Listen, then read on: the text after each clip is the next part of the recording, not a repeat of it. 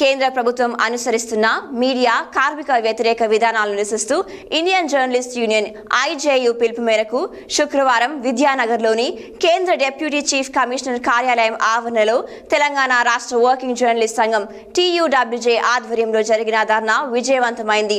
వర్షాన్ని సైతం లెక్క చేయకుండా నగర నలుమూలల నుండి జర్నలిస్టులు ఈ ఆందోళనకు తరలివచ్చారు. ధర్నా శిబిరాన్ని ఉద్దేశించి ఐజేయు అధ్యక్షులు దేవులపల్లి అమర్ మాట్లాడారు. ఓవైపు కుండపోత వర్షం, మరోవైపు జర్నలిస్టుల నినాదాలతో కేంద్ర కార్మిక శాఖ కార్యాలయం దద్దరిల్లింది. కేంద్ర ప్రభుత్వం అనుసరిస్తున్న మీడియా కార్మిక వ్యతిరేక విధానాలను నిరసిస్తూ ఇండియన్ జర్నలిస్ట్ యూనియన్ ఐజేయు పిలుపు మేరకు శుక్రవారం నాడు విద్యానగర్లోని కేంద్ర డిప్యూటీ చీఫ్ కమిషనర్ కార్యాలయం ఆవరణలో తెలంగాణ రాష్ట్ర వర్కింగ్ జర్నలిస్టుల సంఘం TUWJ ఆధ్వర్యంలో జరిగిన ధర్నా విజయవంతమైంది.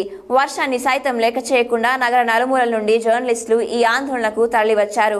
ధర్నా శిబిరాన్ని ఉద్దేశించి ఐజేయు అధ్యక్షులు దేవులపల్లి అమర్ మాట్లాడుతూ జర్నలిస్టుల కార్మికుల వ్యతిరేక విధానాలను అనుసరిస్తున్న మోదీ సర్కార్కు తగిన మూల్యం చెల్లించుకోక తప్పదని హెచ్చరించారు.